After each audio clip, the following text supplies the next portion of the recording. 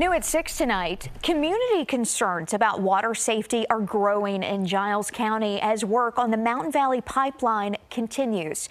10 News reporter Thomas Mundy talked to people living in the Newport area who can't use their well water due to the nearby construction.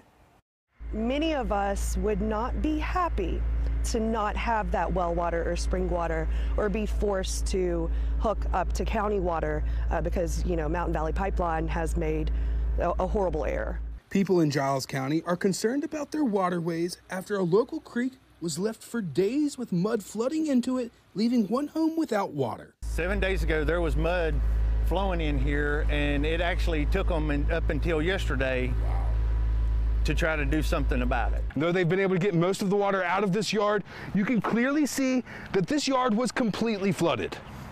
I reached out to officials at Mountain Valley Pipeline on the situation, and they tell me they have remained in contact with property owners and county leaders. They say they are actively addressing the situation. With how many people rely on groundwater and well water in the area, some are concerned if this continues, the fresh water will be ruined.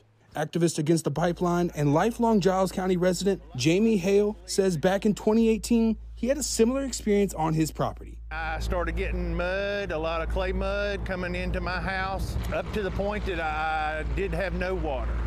I was 18 days with no water, over the same situation similar to this one. And he says, like many others in the area, he doesn't have the option to hook up to county water. I live probably a little over a mile from the county connection, so there's no county connection where I'm at. And that is the case for many people living in this area. They're forced to rely on well water. Reporting in Giles County, I'm Thomas Mundy, 10 News, working for you.